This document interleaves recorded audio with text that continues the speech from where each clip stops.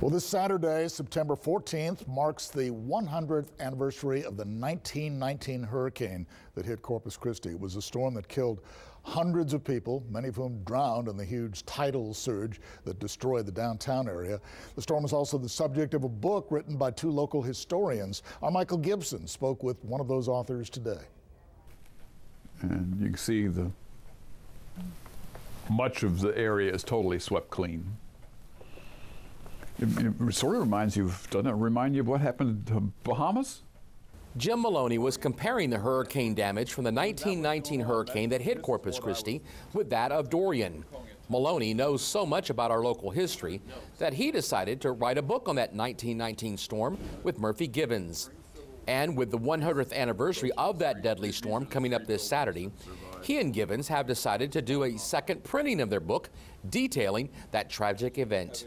We got a 12 to 14 foot tidal wave came across and filled the city and North Beach with water, and some of those homes floated and or were demolished by the waves. The official death toll was 284 people killed in the 1919 hurricane. But Maloney says through his research, he believes up to 750 people could have really died. Hundreds of those victims are buried here at the Rose Hill Cemetery.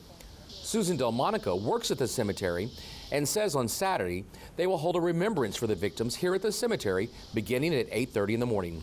We're pleased to be having a service. We'll have a pastor and we'll have a priest and a lot of activities in coordination with the History Museum. Jim Maloney is hoping to see a lot of people show up to the museum.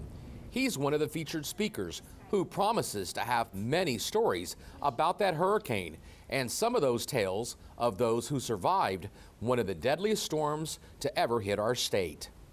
Michael Gibson, 3 News. And of course, that was before they started naming hurricanes, well before that. And so the winds were 115 when it made landfall near Baffin Bay. It was a mess, I tell you. All right.